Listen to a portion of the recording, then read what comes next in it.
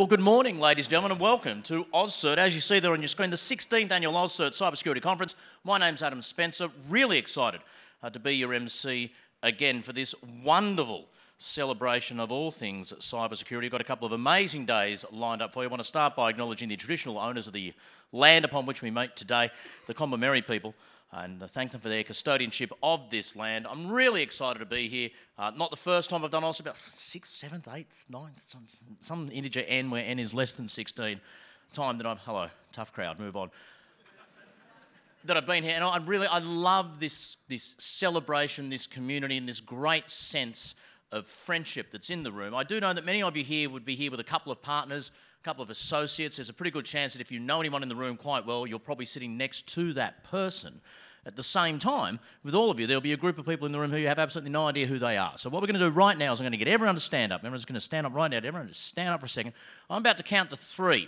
When I hit the number 3, you're going to spin around 360 degrees, and the first person you lock eyes with and think, I've got no bloody idea who you are, you're going to extend the AusCERT hand of friendship, shake hands, and then introduce yourself. Explain who you are and how you fit into this magic couple of days. 1, 2, 3, spin around, find someone you don't know, shake hands. Who are you? How do you fit in?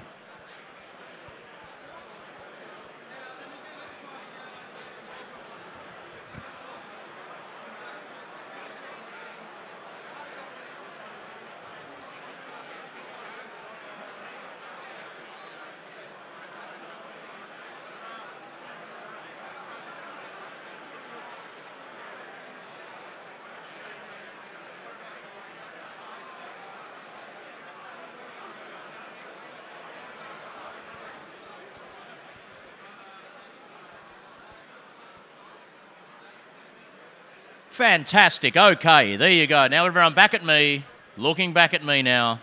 Everyone back to me.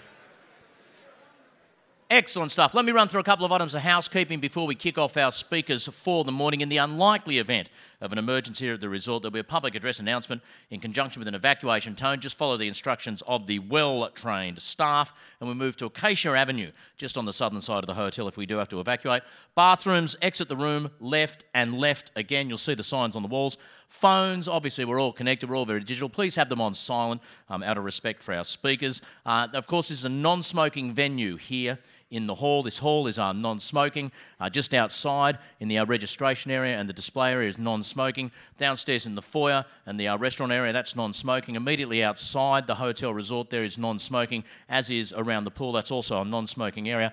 The street just out the front of the resort here is non-smoking. Look, if you want to have a cigarette, the best thing to do is get up from your chair, walk out through that door at the back, turn left, left again, get to the stairs, go down the stairs, walk through the foyer of the hotel, immediately out the front of the hotel, go across onto the main street there, turn to the left, hail a cab, get in the cab, go to the Gold Coast Airport, go to the international section of the airport, buy yourself a ticket to Bali, and once you get to Denpasar Airport, go absolutely crazy, okay? That's the best way to have a cigarette over the next couple of days. You've got the, I presume everyone has the mobile app. You should have the mobile app. It's AusCERT2017. If you don't, I'm sure you're all connected to that already, but there's a few of you who aren't. Get onto that app right now. It's the best way to ask questions of the presenters, rate the presentations, check in at the booths using the passport to win prizes and the like. The merchandise stand is open during the catering breaks of the conference. That's where you go to get your very stylish AusCERT t-shirt and conference bag. The lockpicking village, if this is your first AusCERT, it's one of the highlights of AusCERT. The lockpicking and Lego booths are both down the end of the corridor. That way, in the interactive zone, pick up your lock-picking kit and practice lock and USB. The hashtag for all your different social media is AusCERT2017. So use that on Twitter, on Instagram, Snapchat, Tinder, whatever you're into. Get AusCERT2017 out there and spread the message. The gala dinner tonight, which absolutely goes off each year, is absolutely booked out as always. So if you have realised now you can't go to the gala dinner and you have booked in, please go to the registration desk and unbook yourself, because there is a wait list of people. If you'd still like to go and let them know at the registration desk. If we will squeeze you in at all, we will do that. Now, to our first speakers to welcome us officially on behalf of AusCERT. Look, if there's one thing that we've learned, I think, around the world in the last 18 months or so, is executive power can be quite a fickle mistress, elusive to obtain, and then once obtained, even more difficult to keep. Look at the United Kingdom, for example, where David Cameron was wiped out in the Brexit vote and had to resign the Prime Ministership. In Australia, Malcolm Turnbull, of course, bet it all on a double dissolution election, scrapped back in by the skin of his preferences. And in the US, they were given the choice between a megalomaniacal billionaire narcissist and Donald Trump. And we all saw what happened there. So how are we? How happy are we here at AusCERT to know that amid the turmoil that engulfs us worldwide, we can go to sleep at night safe and calm in the warm, reassuring bosom of this dynamic leadership duo. Strong, stable, just a little bit sexy. Please welcome David Stockdale and Mike Home from AusCERT to the stage, ladies and gentlemen. Give them a big round of applause.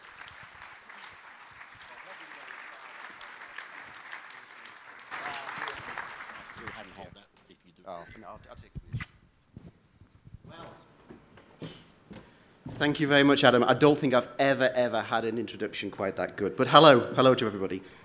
Okay, so as Adam says, my name is David Stockdale, and I'm the Deputy Director at the University of Queensland with responsibility for AusCERT. So from AusCERT and from the University of Queensland, I'd like to say welcome to each and every one of you to AusCERT 2017, the 16th conference. So I'm relatively new to cyber security, and there are two lessons that I've learned really quickly over the last 6 months. Firstly, as we move to a more digitally connected world, we need to increase everyone's cyber awareness, cyber security awareness. This is everyone's problem, and possibly one of the greatest threats that we'll face. Secondly, the only way that we're going to battle the bad guys and have any success is by working together, which of course is borne out in the theme of the conference, which is United We Stand. So I'm not going to do any big presentations. I know that you're all here because you've got an interest in this field, so I hope you get a lot of value from the next few days. If you'd like to know more about AusCERT, come visit us at the booth. And I look forward to meeting as many of you as possible during the conference. Have a great time, and let me hand over to Mike. Thank you.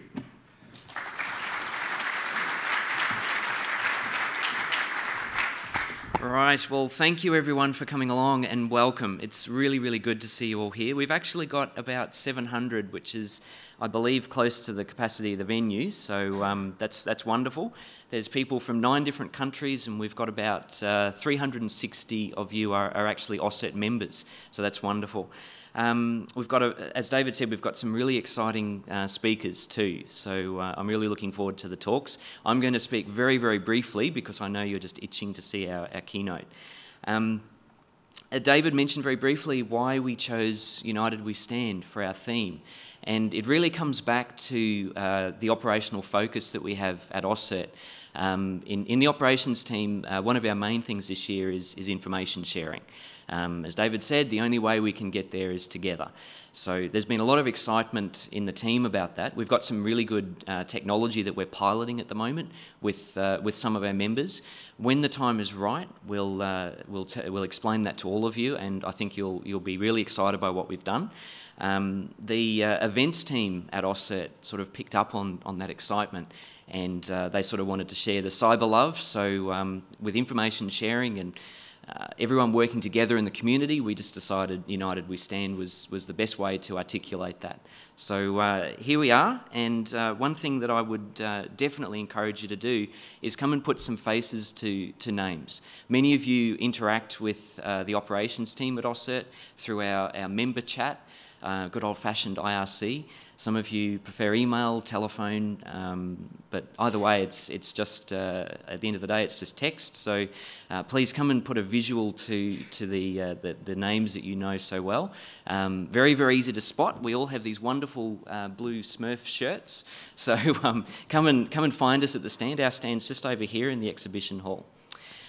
Speaking of the exhibition hall, while you're out there, please chat to some colleagues, visit our wonderful sponsor overlords who make this brilliant event possible. Make some new cyber friends, maybe join an industry initiative. We have out here in the exhibition hall, we have ASA represented. You'll find our branch chapter for Brisbane, Mandy Turner, out at the stand.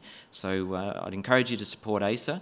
Now we've, at AusCERT, we've also supported CERT Australia as the national CERT for a number of years now, and their responsibility, of course, with critical infrastructure. But this year we're actually really excited to have the ACSC represented here with the IRAP program. It's down the far end of the hall.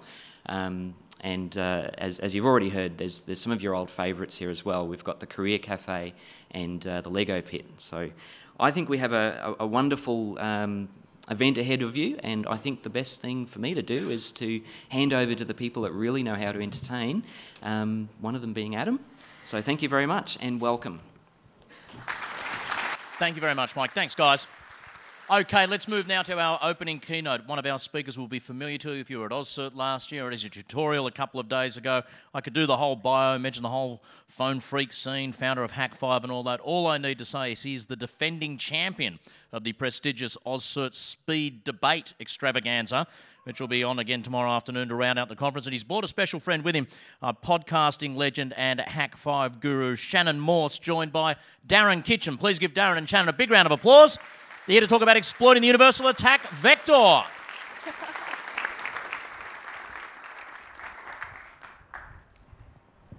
That's me. I'm recording for my own vlogs while I'm doing this. So first off, I wanted to ask, who out here went to the whiskey tasting last night? Oh, I see a lot of hands, wow. I'm surprised you're awake. I'm assuming it was a good time, though? Yeah? Good, very good. So first off, I want to say thank you so much to AusCERT2017 for having us down here. This is amazing. It's also my first time down in Australia. So I just want to say it's great to be in Down Under. Am I doing this right? That's how you do it, right?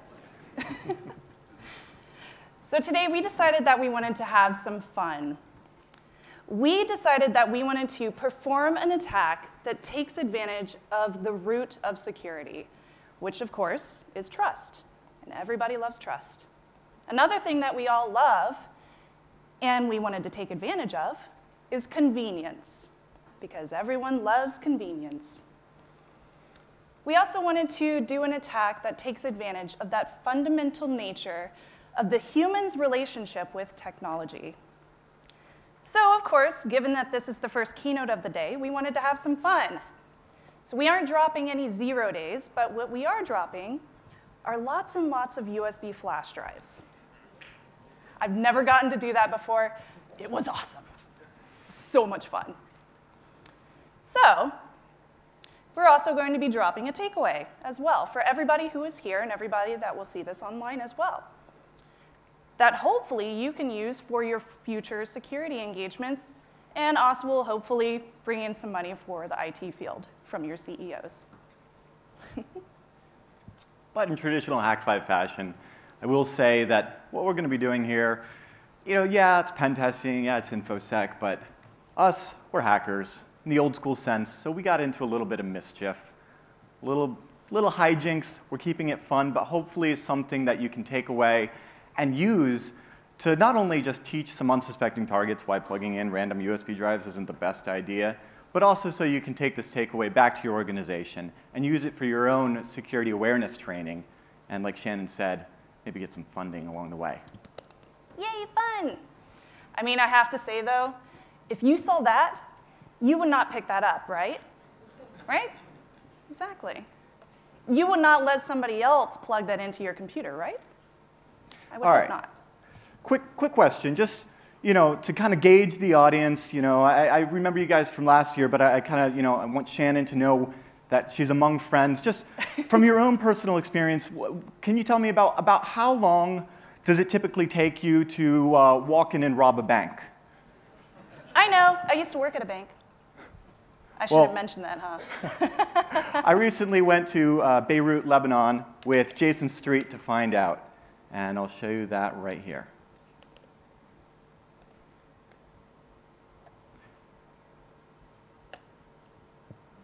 This is courtesy of National Geographic's breakthrough documentary that just aired. Hello.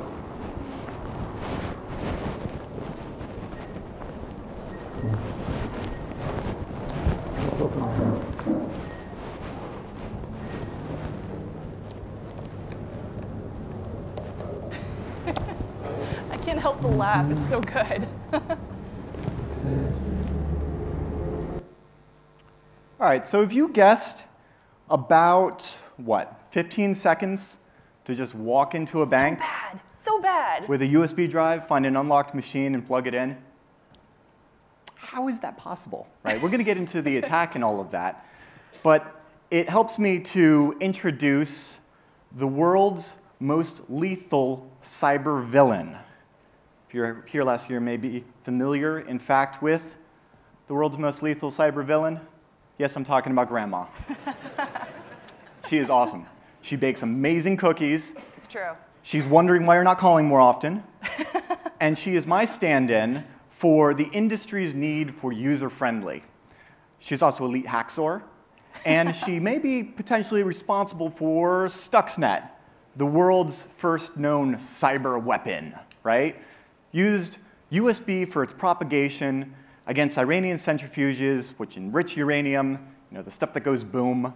And don't get me wrong, I'm not saying that Grandma's nefarious, but in the 90s, the PC boom, when all of these standards were taking place that we all take for granted now, everything needed to be user-friendly, and as such, to be convenient, a lot of hard-coded trusts were put in. Mm-hmm. And those same trusts get passed on to the user. And it could turn an unsuspecting target into a victim when plug and play turns into plug and pwn. Huh? Does that sound cool, Shannon? No, you don't. Honestly. You would sound cool if you said it right. It's own. All right. It's not pwn. Well, it's all about the man-machine trust relationship. It's a relationship that can so easily be exploited through, well, the ubiquity of not just USB ports, but really the whole physical attack surface, right? It's all literally built. I/O is built on that trust relationship.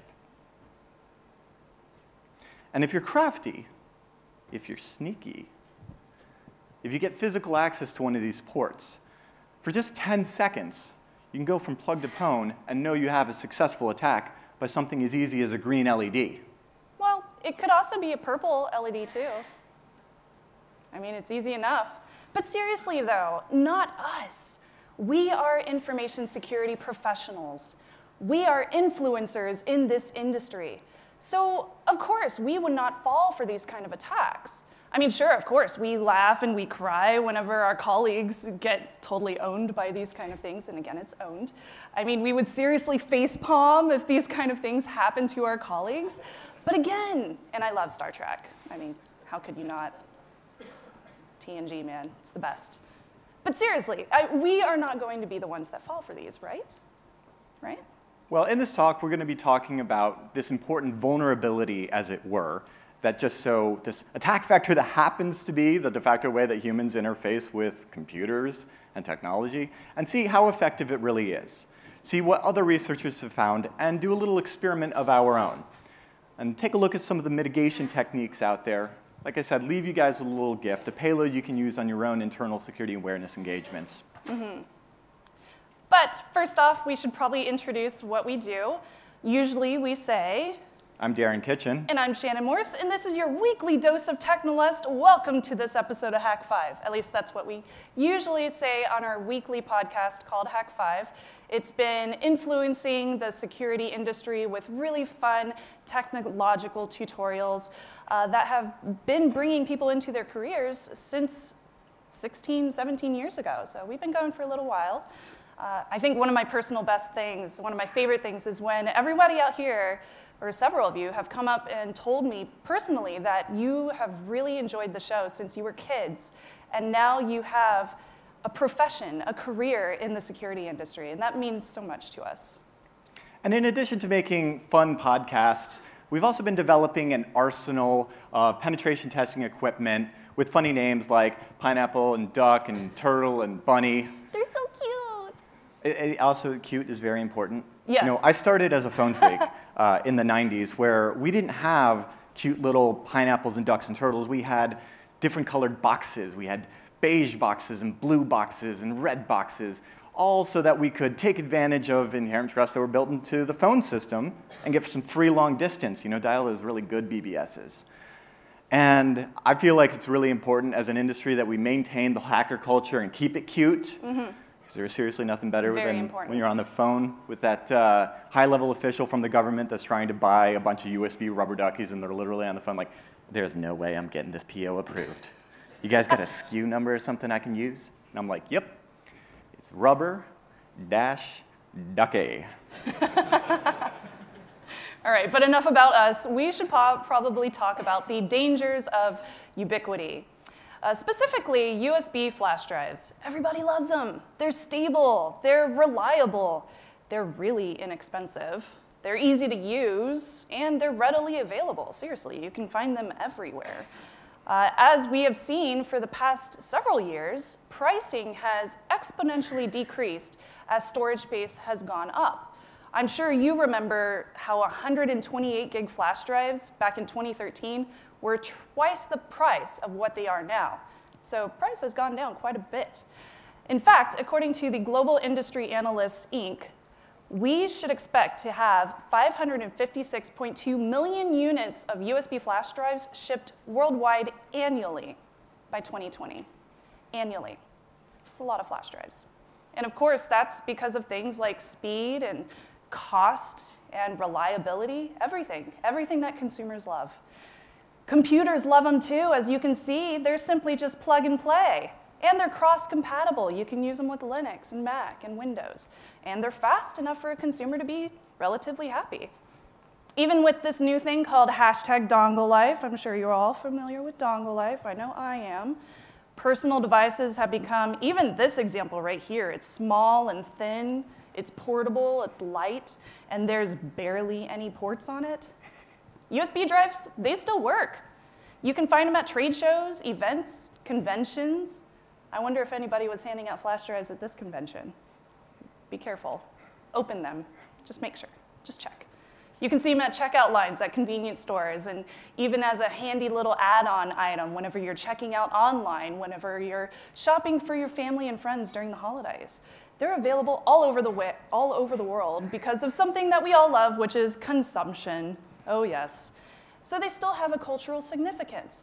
And because of that, we can also theorize that there's still a problem as well. At least that's what I think. If you ask the Ponemon Institute about USB drive security, you'll quickly find the top 10 USB drive security best practices. I'm not going to go through them. I'm just going to say, interestingly enough, sponsored by Kingston, all about educating users about encrypting drives and not losing drives. And providing employees with approved, high-quality USB drives for the workspace. Woo-hoo. I did mention it is sponsored by Kingston, right? Mm-hmm. But the major takeaways, suffice it to say, most of the education in that is all about, limiting what USB flash drives you use and how they're allowed to be used and setting policies for encryption and things of that nature to minimize data breaches, but not necessarily preventing any sort of other physical access attacks. Right. So we posit a couple of questions. Do we, as security professionals, actually practice what we preach? Do we trust random USB flash drives? So, cue a USB drop. And of course, everybody knows what a USB drop is. It's where a penetration tester takes some sort of amount of USB flash drives, or rubber duckies, and sits them out at a target location, drops them in various different places to try to gain access through some sort of pivot point to a network, through a company, perhaps. So in our case, we decided to use the USB rubber ducky. And of course, what the duck?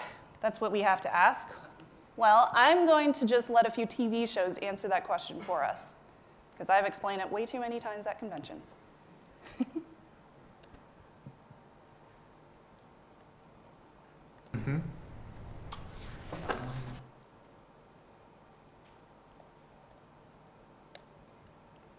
There it is.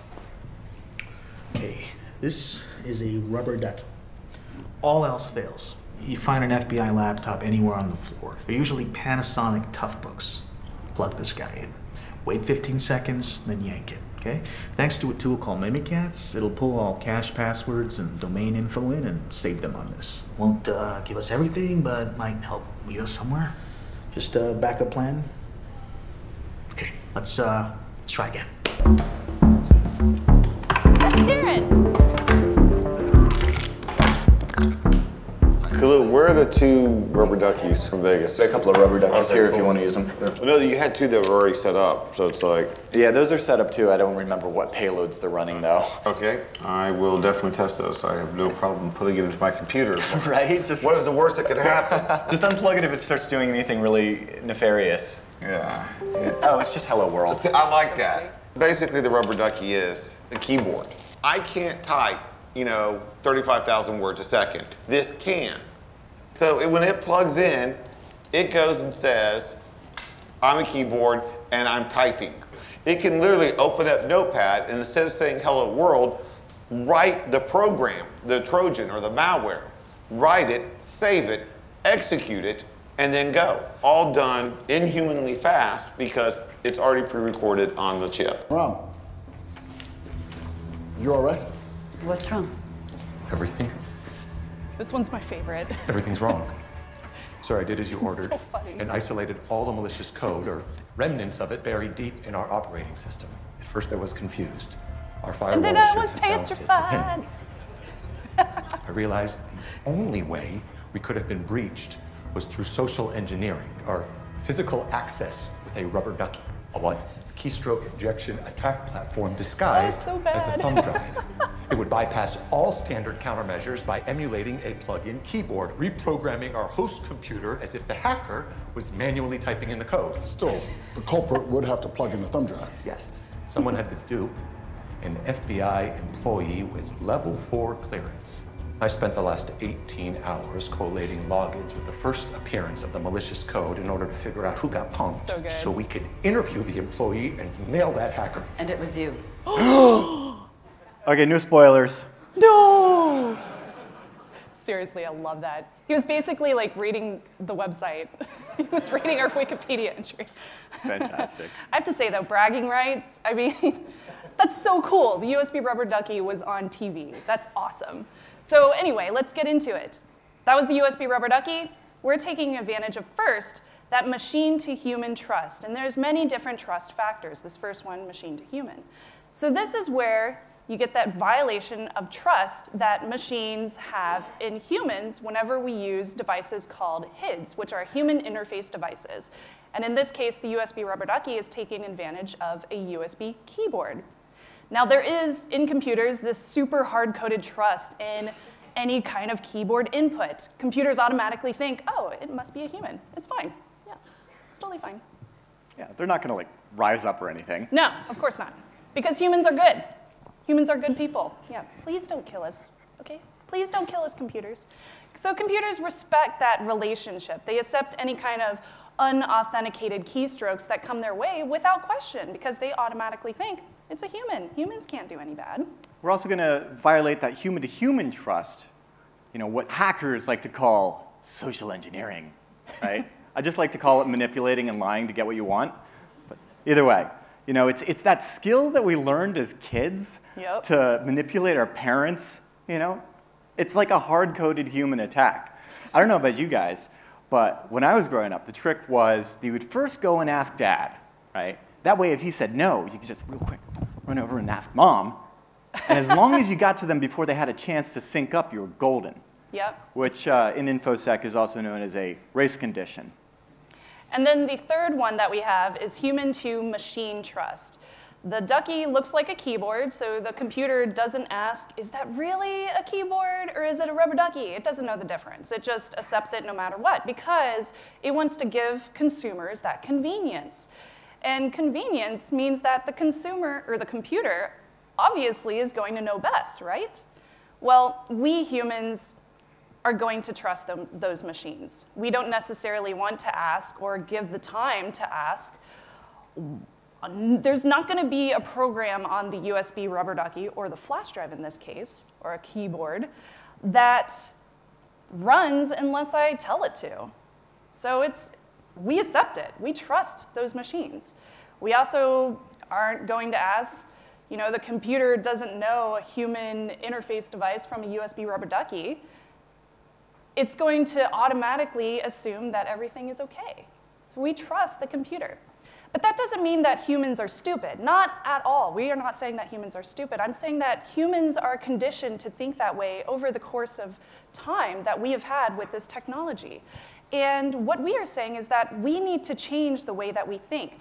We need to start policing our own trust in that technology.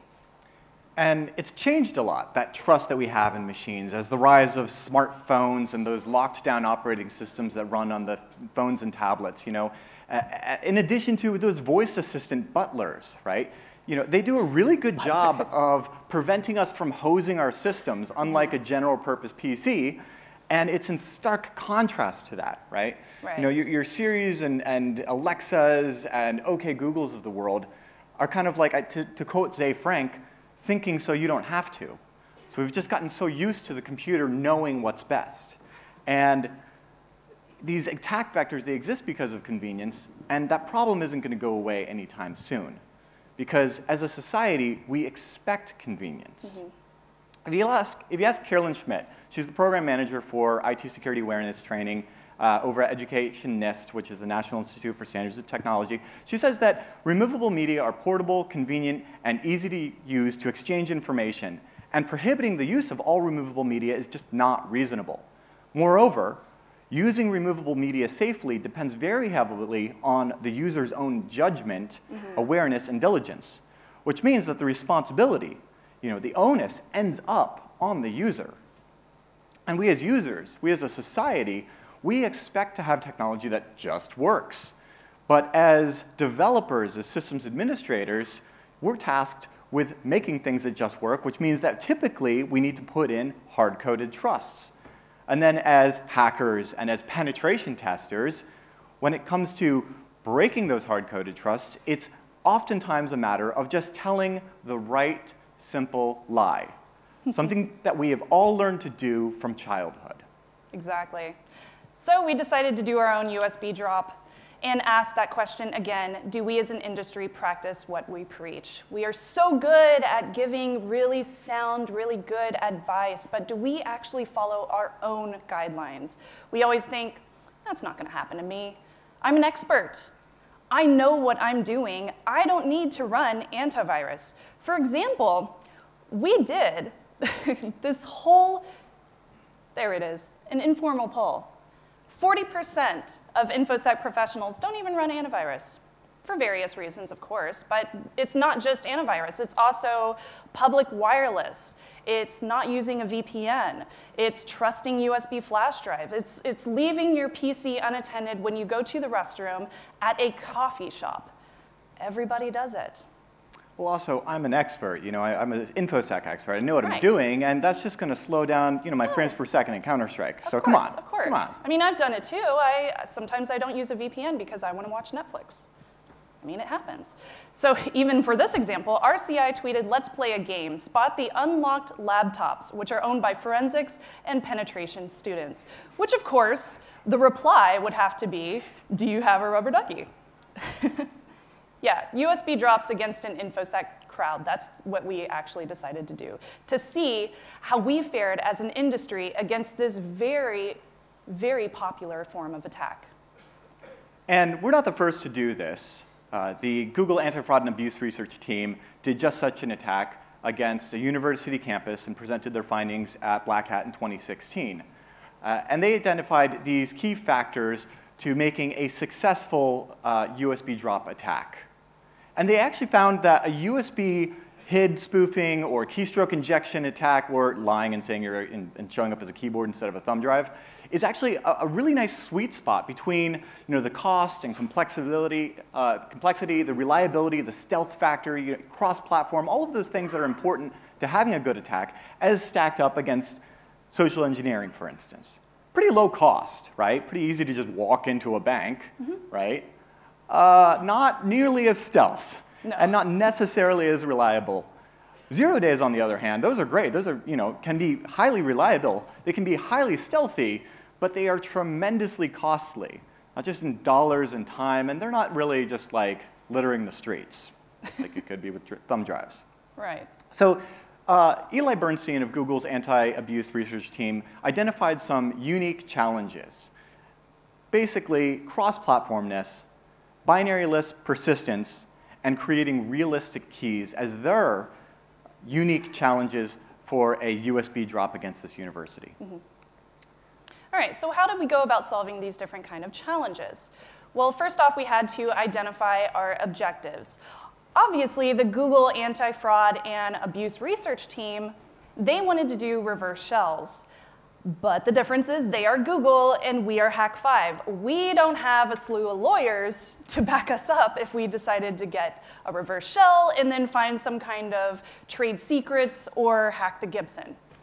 We just didn't want to let that happen. So we decided to make it quite easy and help should-be security-minded people with a little bit of security awareness. We didn't want to have any kind of malicious intent because, well, that would be bad, and then we would have to get lawyers involved. So we didn't want to go that way. Our primary objective here was not to use reverse shells for any kind of nefarious fun later on down the road. We just wanted to educate people with a simple pop-up of a web page and show them that there are actual risks of plugging in USB drives. So on those key factors, cross-platformness, typically just OS fingerprinting, figuring out, hey, is this a Mac, is this a Windows, is this a Linux, and then injecting different set of keystrokes dependent on your target. The binary list persistence, well, thankfully we didn't even need to worry about that, but that's obviously setting up a reverse shell with some sort of intelligence and persistence to maintain that connection, to get that reconnection, and then obviously not use stupid simple protocols, not use Meterpreter on port 4444 and get noticed, add a little stealth to that. We didn't have to do any of that since we just wanted to pop up a web page. Mm-hmm. So instead, we just put together a very simple ducky script. You can take a picture of that too if you want to. Text editor ever. And this ducky script, it's really simple. It's cross-platform without having to identify the operating system because we're just sending the keystrokes that'll work against, well, let's say we just identified the 3 major operating systems we were concerned about. So Windows, everything since Windows 98, I guess it would have to be SE to have USB support. OS X, as well as, well, if you're running Linux, we just said Unity. So Alt F2 for Unity, Command Space for Mac, and Windows key R for Windows. And then we just type a URL and hit enter. And of course, for convenience, it's just going to pop up the default browser and take them to a web page. So of course, we had to set up a web page. So we threw together a little bit of PHP that just very simply grabs the browser information and a little IP information. Nothing nefarious, just to determine the operating system and just to get an idea of the geolocation, right? And then the rest of it is just a bunch of meta stuff in JavaScript to do a forwarder to take them on to some good advice. Where do you guys find good advice? I don't know. CERT. Oh. So we took them to the AusCERT, which has a nice security bulletin tip on USB drive security, which states, don't plug them in. Just don't do it. If you find one, take it to the proper authorities. Take them to your systems administrator. Right. So that covers binary list persistence and cross-platform. But we also needed to make sure it was realistic. Yes. Because it's important that your hardware is realistic. It's very unlikely that somebody's just going to pick one of these up off the street and then plug it into their computers, right? But one of these, oh, that's trustworthy. Yeah, that's in a plastic case. Right, and obviously you can't 3D print a plastic case, yeah? Yeah, no. So realistic looking drive, yeah, we did that already. A USB automation tool that you created way back in the day in 2006. It was called the USB Switchblade. That one was based off-the-shelf flash drives that looked exactly like this one, a SanDisk. It looked like a drive because, well, it was one. So then after that, Darren created the USB Rubber Ducky a few years later, which was the next level of keystroke injection tools. And this one was supposed to be a turnkey solution for penetration testers, something that you could easily bring anywhere because it looks so generic. I mean, no hacker device that looks like a USB Rubber Ducky is going to draw suspicion, generally. But of course, if it looks like a thumb drive and it smells like a thumb drive and it tastes like a thumb drive, don't put that in your mouth. Then it must be a thumb drive, right? Yeah. So we also had to consider some additional factors when we did this drop. First off, where would we put these drops? Where would we choose to drop the USB flash drives? Of course, that's a very important factor. Second off, we have social engineering. We're going into this target-rich environment, so what do we do when we're there? We decided to go against everybody with distracting and redirecting their attention while we drop the USB flash drives. And third is complexity of the payload, which Darren already mentioned. He wanted to keep it short and sweet, just launching a URL. That's it.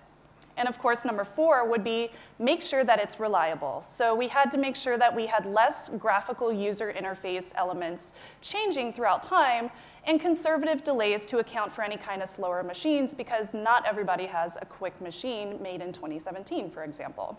Also on the front of reliability, we needed to spoof an Apple aluminum keyboard because OS X is going to complain if you're not using Apple's own products. And that's, well, spoofing, that's just as easy as spoofing a keyboard. There's a VID and a PID associated with every USB device, a vendor ID and a product ID. And those are just 8 characters that you send down the bus, and there will be that inherent trust, just as there is inherent trust to those unauthentic keystrokes. And the result is a payload that's highly reliable, that will work against most computers, and will happen in an instant faster than you have a chance, reasonably, to unplug it and prevent it from doing its bidding. So we should discuss the attack. Or maybe we should show them. Let's do that.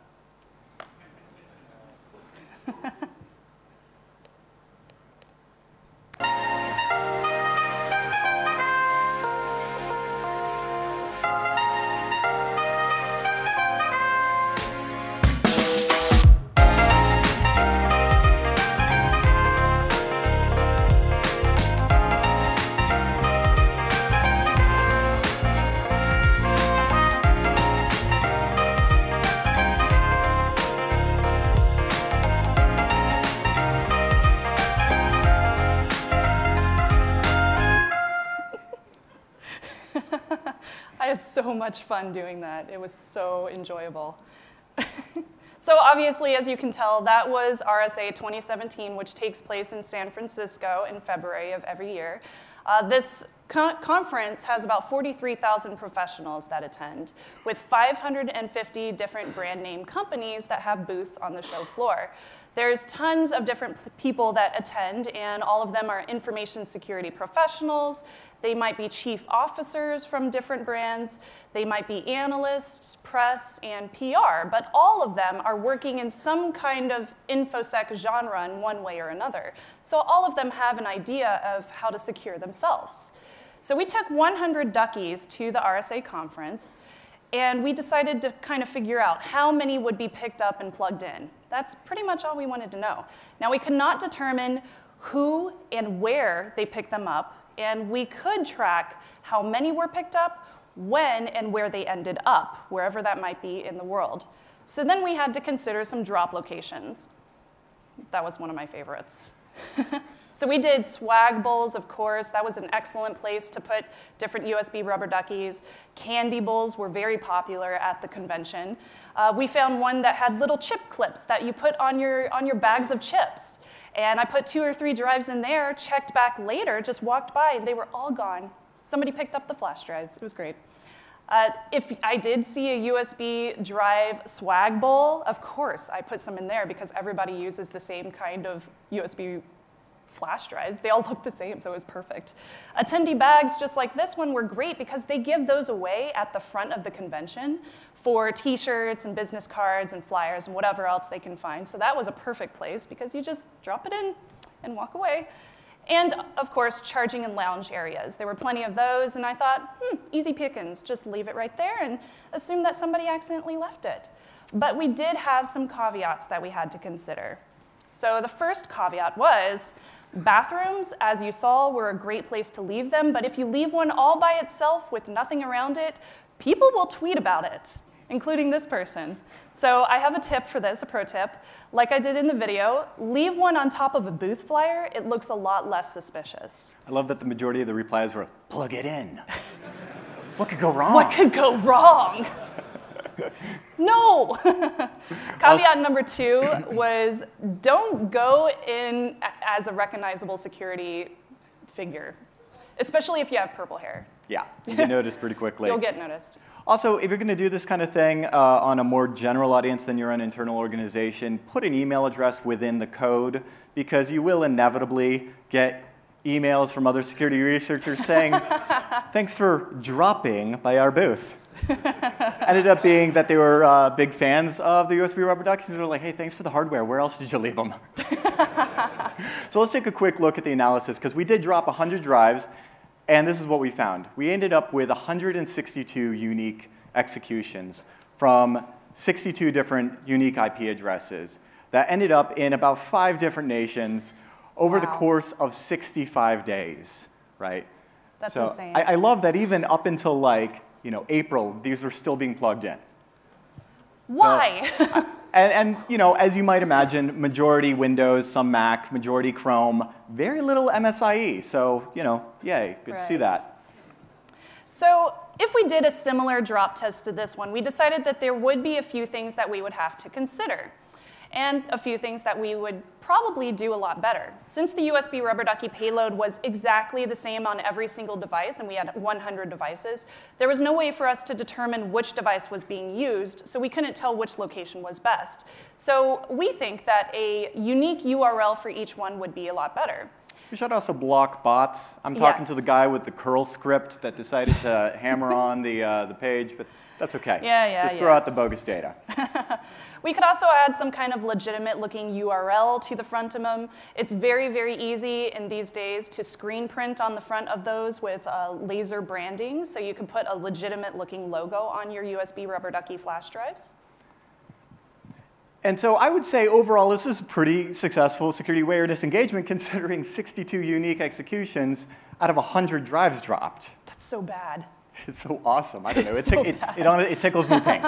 So you're probably wondering how our industry has actually responded to this kind of attack. Oh, Shannon, they have absolutely embraced this kind of attack. It has Really? been, yeah, the USB, attack platform has been, it's been weaponized by nation states on numerous high-profile attacks. Remember last year I talked about Stuxnet, the first known cyber weapon? Well, that's offense, though.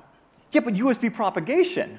Oh, OK, how about Cottonmouth from the NSA? Since the Snowden leaks and we got the ANT catalog, we could tell, dude, that thing is used for infiltration and exfiltration over covert wireless channels. That's also offense. Yeah, but covert wireless channels. And it's great, but it's offense. OK. Well, they're also charging $1 million for a few of them, so we're not charging enough for these things. Apparently. OK, how about the recent Vault 7 drops on WikiLeaks? I'm quoting the CIA here. The USB rubber ducky is well crafted both through its software and hardware. The software has a nice interface for users and comes with a good amount of documentation and examples online. Yay! So apparently the CIA is now doing our free advertisement, so that's great. So state espionage has obviously decided to use this as a great attack vector, but how has information security gone about thwarting these kind of attacks? Well, seriously, not the best. I would say that it's really cool. We've seen some unique enthusiast hardware.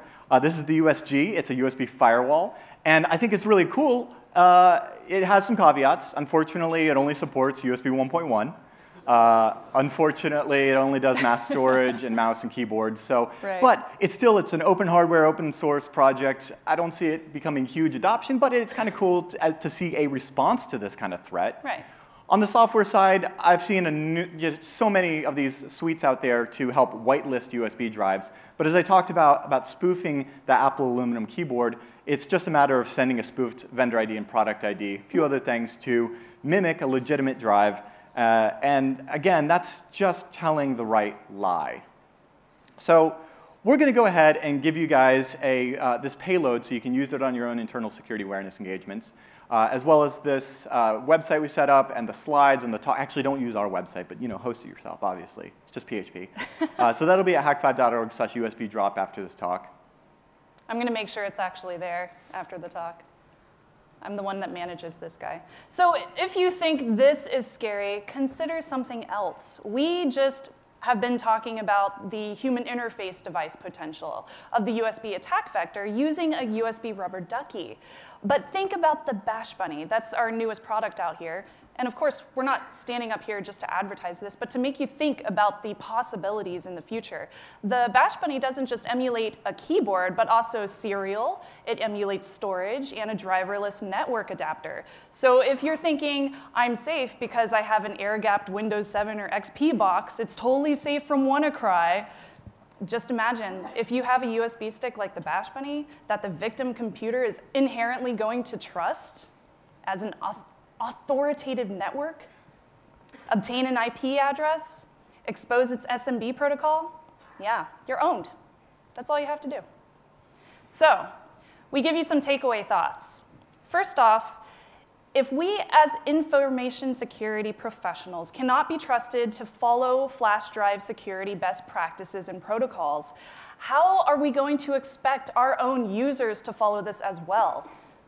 I mean, look at RSA conference, 62 unique IPs. Yeah, but that wouldn't happen here at AusCERT, Of course not, no. Are the safeguards that we are implementing to protect our organizations, are they based on technology or policy, or both? And are we giving humans too much credit and responsibility when it comes to the security of our systems? Consider those. When you really get down to it, securing systems is about ensuring trust, and exploiting systems is about breaking trust. And in the case of these USB flash drives, this USB drop example, we're taking advantage of the trade-off between convenience and security, and we're putting that trust into humans. The responsibility is on the human to identify the hardware and make sure what they're plugging in isn't lying and actually being a keyboard. I mean, hacking, after all, is all about trust. And as in life, trust takes time to build and to rebuild. And trust can easily be washed away in an instant. Mm-hmm. So we as an industry need to think about where we're putting our trust in our security systems. We've gotten really good at building very secure machine-to-machine mechanisms, right? But it's those endpoints where the machines meet the humans that we need to start asking the questions, where are we putting our trust? Well, I can tell you where I'm putting my trust. I'm trusting my Technolist. Thanks, Thank you guys. so much.